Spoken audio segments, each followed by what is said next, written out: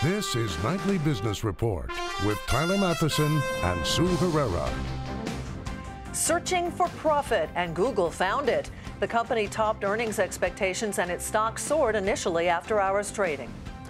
Don't look now, Netflix shares rocket higher, but is the dominant player in video streaming about to face some stiff competition? 5 years later, did Wall Street reforms following the financial crisis price people out of the housing market? All that and more tonight on Nightly Business Report for Thursday, July 16th. Good evening, everybody. Glad you could join us. A fresh record for the Nasdaq, but we begin tonight with earnings from Google. The company, which is one of the most widely held stocks by mutual funds, reported stronger than expected second quarter results. Earnings of $6.99 a share trumped estimates by 29 cents. Revenue of $17.7 billion, just about in line with forecasts, but was 11% higher than last year.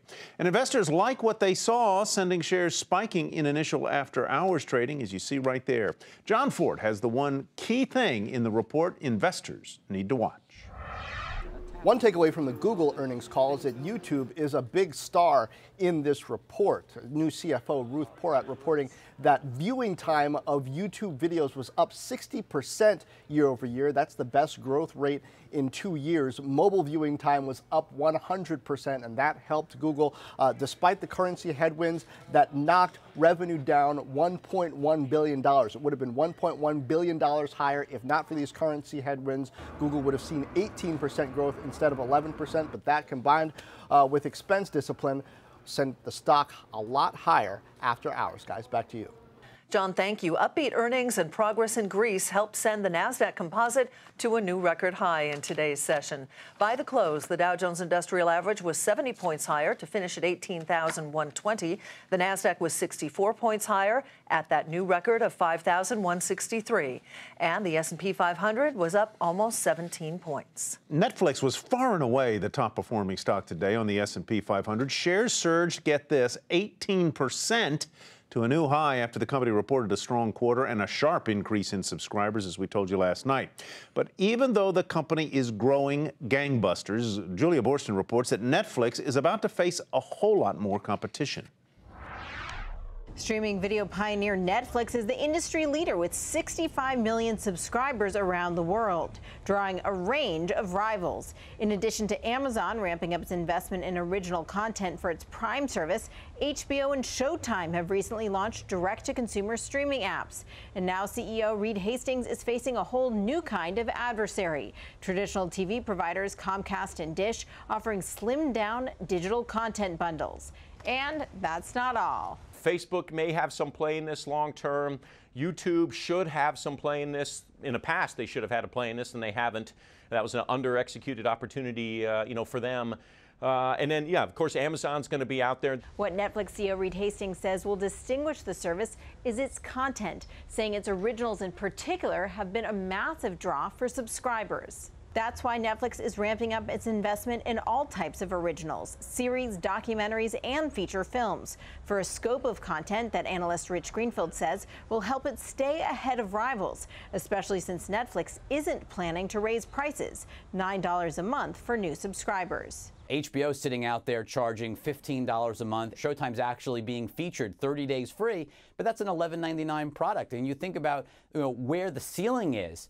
Given the amount of usage, there is no way that the usage of HBO or Showtime is anywhere near Netflix. Hastings says it's not a winner-take-all game, that while Amazon and others are growing quickly, so is Netflix. So what's happening is everyone's maintaining their relative share, but the total amount of internet viewing is growing at a very vigorous rate.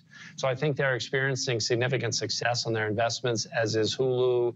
I think we'll see that with HBO now, because there's this massive move from linear programming onto the internet. One sign of the growing power of streaming video, Thursday, Netflix earned 34 Emmy nominations, while rival Amazon went from 0 to a dozen nominations. But they're both still dwarfed by HBO's 126 nods. For Nightly Business Report, I'm Julia Borston in Los Angeles. And now to results from Dow component Goldman Sachs. The company reported its smallest quarterly profit in nearly 4 years. Earnings fell nearly 50% as fixed income trading dropped and litigation expenses rose. Shares of the bank closed down $1.78. Well, fellow blue chip United Health, also a Dow member, fell in trading today. The nation's largest insurer reported higher profit for the second quarter and increased its full year outlook. The company benefited from increased membership in its insurance operations, but analysts are concerned that medical costs grew at a greater rate than expected. That pressured shares today slightly, as you see there. They finished at $124.93. To the economy now, and the number of Americans filing new applications for unemployment benefits fell more than expected last week. Initial claims for jobless benefits dropped 15,000 to a seasonally adjusted 281,000 last week. Levels below 300,000 are viewed as a sign of a healthy labor market. The job market being closely watched, of course, by the Federal Reserve, and today Chair Janet Yellen told a Senate panel that she expects to see further gains in wage growth. I would expect to see a pickup. It's not a certainty here, but it is, and to my mind, it is evidence of some remaining slack in the labor market. So that's my forecast, is that we will see some pickup in wage growth. Yellen also said the three wage measures watched by the Fed are the Employment Cost Index, hourly compensation, and average hourly earnings. Housing is also a key component of the economy, and today a new report showed home builder sentiment is at its highest level in a decade, which was the height of the housing boom. According to the National Association of Home Builders, builders are optimistic about the outlook for sales, which are being supported by job growth and relatively low mortgage rates. New mortgage rules have been put in place since the government passed the Dodd-Frank Act nearly 5 years ago as a response to the financial crisis.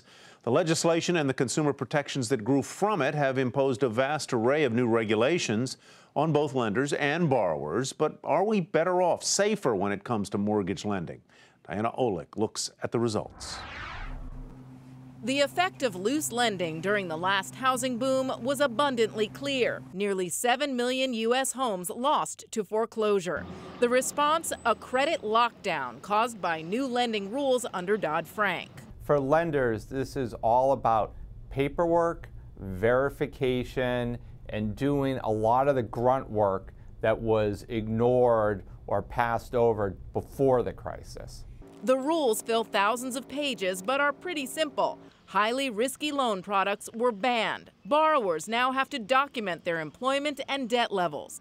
Lenders must disclose all the costs involved in each loan, and most importantly, lenders must verify a borrower's ability to repay. If you're a high credit quality consumer, Dodd-Frank just made it a much bigger pain in the butt to get a loan. You got to fill out more paperwork, you got to dig up more tax returns, you got to find information related to retirement accounts, stuff that was never asked for before. But if you're on the low end of the spectrum, it has made it tougher to get that mortgage. Tight credit is blamed for a still falling home ownership rate, now at the lowest level in a quarter century. Even the Federal Reserve Chair, readying to raise interest rates, is on that bandwagon. Demand for housing is still being restrained by limited availability of mortgage loans to many potential home buyers. Tight credit is also blamed for a shift in the lending landscape. Large bank lenders are moving out and independent non-bank lenders are moving in. I think Dodd-Frank, not only does it add complexity, but it adds a lot of confusion. It also adds significant costs in both time and labor. Big banks have other businesses that are more lucrative.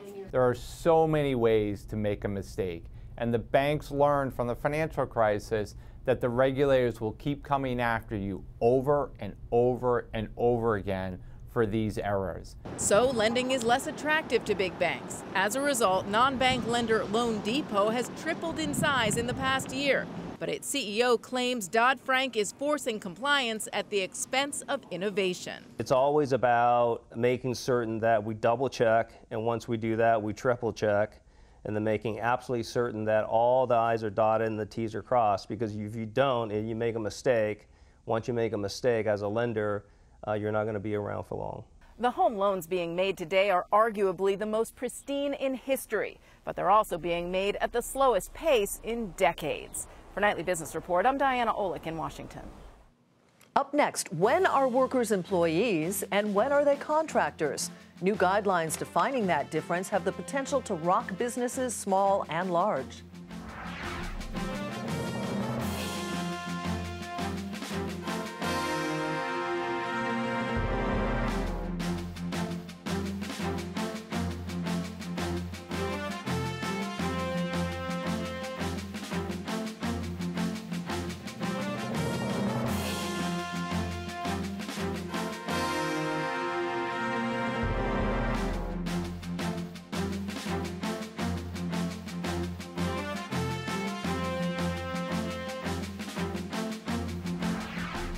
What is inside all those campaign money war chests? The latest filings give us a glimpse at how the fundraising is going as we head into the 2016 elections. The first detailed accounts were released yesterday for the second quarter. And Eamon Javers in Washington has been combing through the filings. Eamon, the results are out. Who's leading, who's lagging, and how?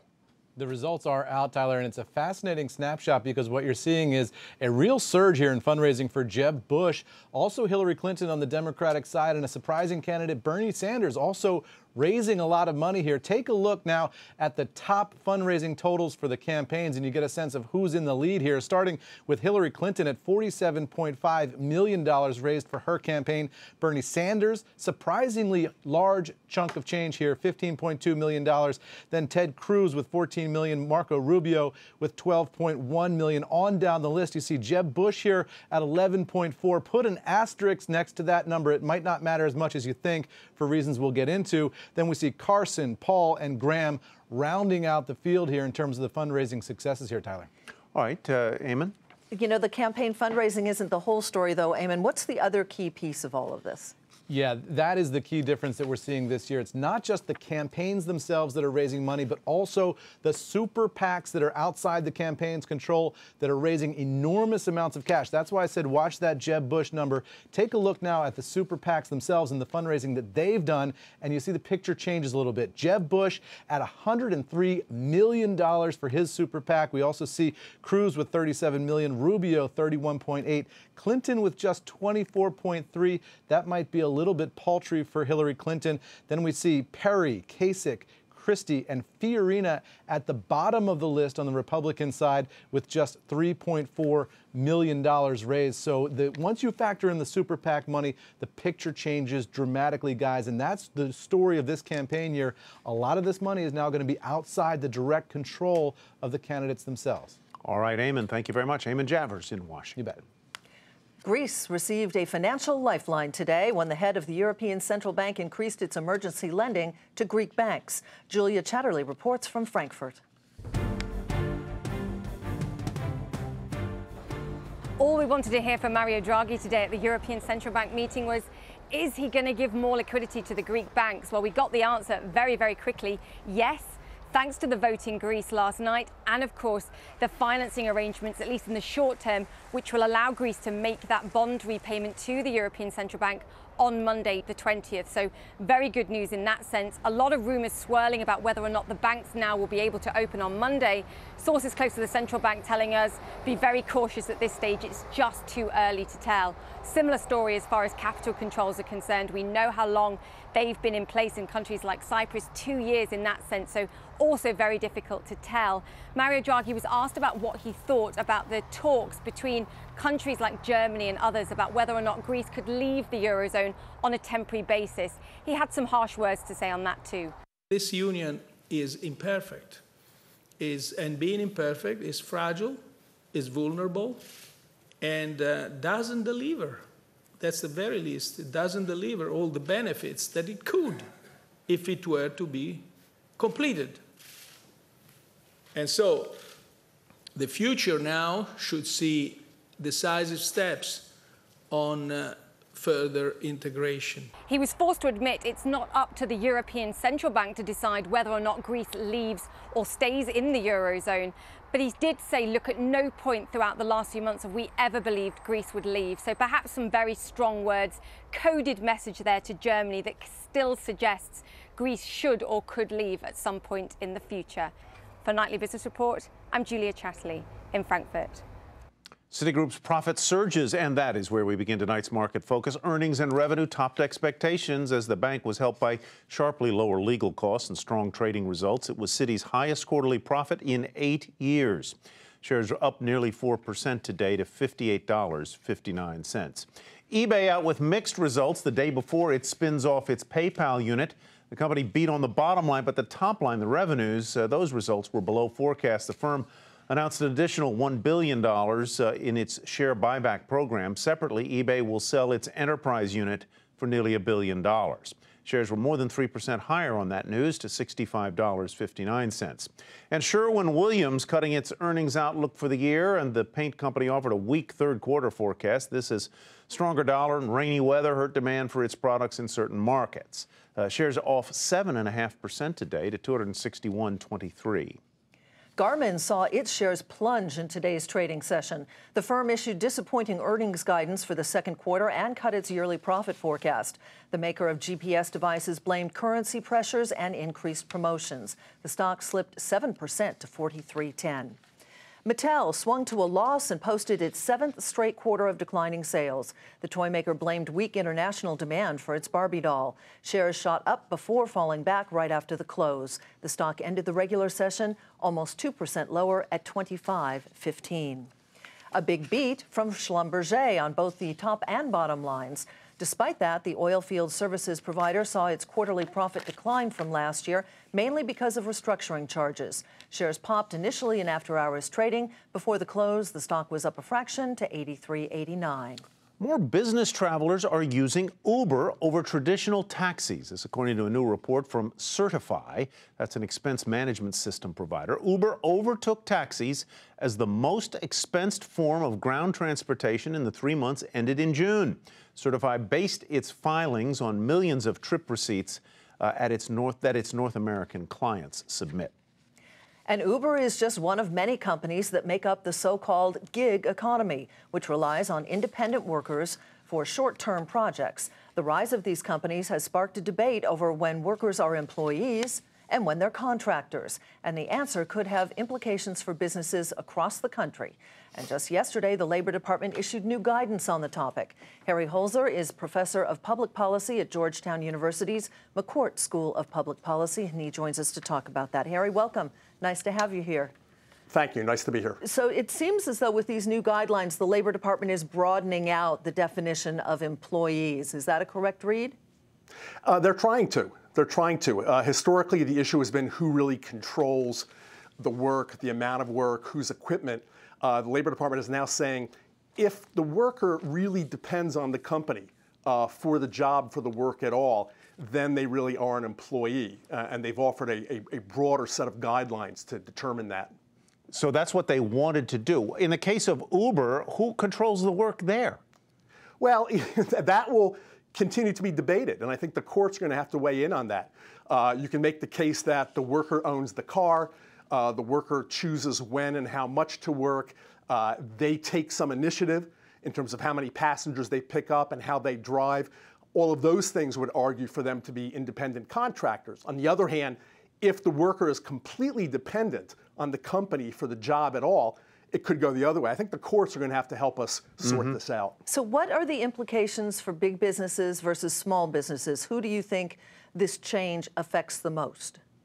Well, if someone is classified as an employee, it raises some costs in terms of overtime, minimum wage, Social Security and unemployment taxes. I think it probably affects small businesses a little more because they have fewer margins that they can adjust on. For instance, bigger companies can try to take some of these fees out of the wages paid to the worker. Smaller companies have less flexibility on that. So I think it affects smaller companies a little more. On the other hand, we just talked about Uber. Uber's a very large company that this will affect a lot. So it depends on how many of these workers are affected by these decisions. You know, I was going to ask you, you sort of touched on it there. Why does it matter? It matters because once you're called an employee, the company is more responsible to provide benefits, say under Obamacare, or to pay overtime, or to pay minimum wages. If you're an independent contractor, the company doesn't have to worry about all that. Now, again, some of those higher expenses can come out of the worker's pay. They can be charged a fee, but not all of them. It does cost the company more, and that's why a lot of companies would like to keep these folks as independent contractors if they can. Yeah, which I would think would lead to a lot of legal challenges.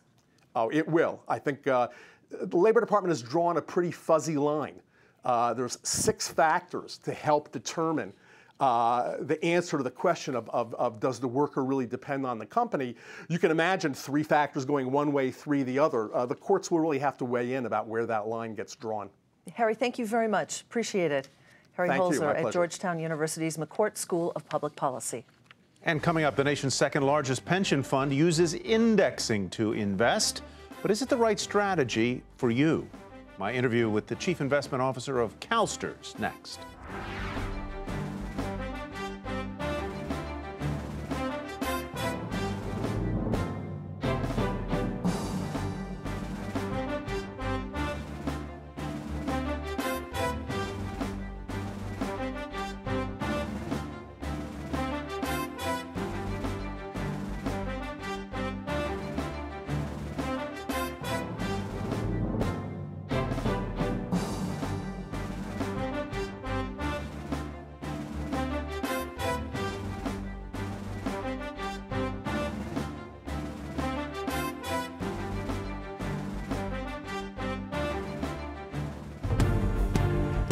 And here's what to watch for tomorrow. Dow component General Electric will report its quarterly results.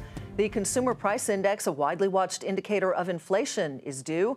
And also on the data front, housing starts, an important read on the health of that industry. And that is what to watch for Friday.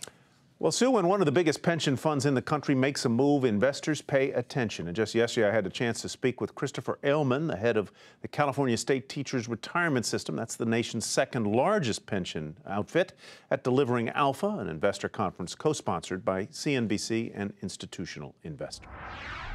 Chris, about 70% of your U.S. equity portfolio is basically indexed. Why does that work for you? And for the portion that isn't indexed, what do you look for? It works for us, and I think it works for individual investors as well, because it's low cost.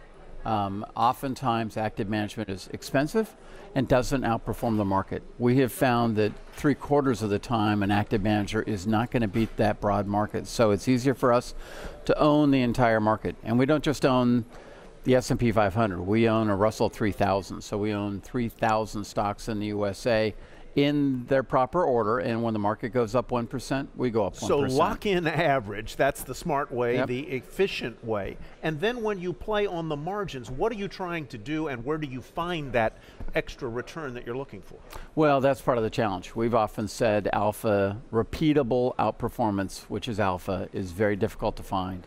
And we're going to do it through small cap is an area with the smaller stocks where you start to see growth and value make a bit of a difference.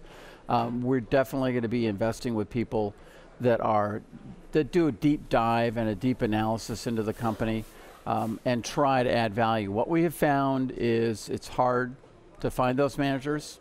They're not as strong over time. Biggest single holding today is?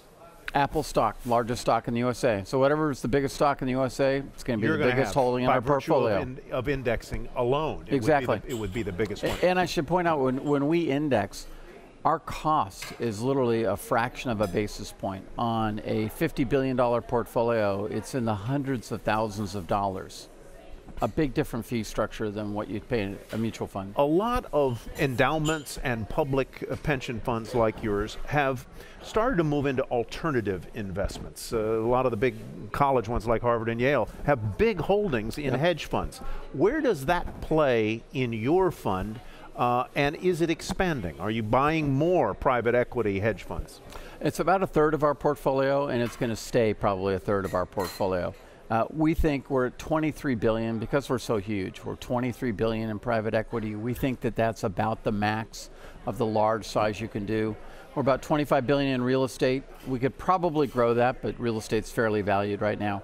We are starting to grow our portfolio in things like infrastructure, other long-term, long-dated assets, because We're long-term patient capital. How important and how limiting are what you describe as the ESG principles that under which you have to operate, environmental, social, and governance issues?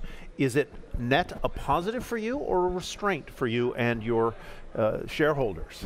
Right now, we believe it's going to be a net positive, and it's not going to be a value add, it's going to be a risk reduction. Because what we're trying to do is avoid environmental risks, social risks that we think our industries are going to die because they're not adding value. And then we've long argued for over 25 years that good corporate governance actually adds value. So in almost every case, in every asset class, I can make an argument that it's a risk, but it's also going to be an opportunity for gain. And one of the points made earlier today was that in the world of big data, the costs, the externalities, to use a fancy word, of those environmental, social, and governance risks are going to be easier to account for, and it's going to be a bigger risk. No question about it. Let's take environmental risk. Companies pay to dispose of their water waste, their physical waste. At some point, we believe they're going to be charged a tax to dispose of their gaseous waste.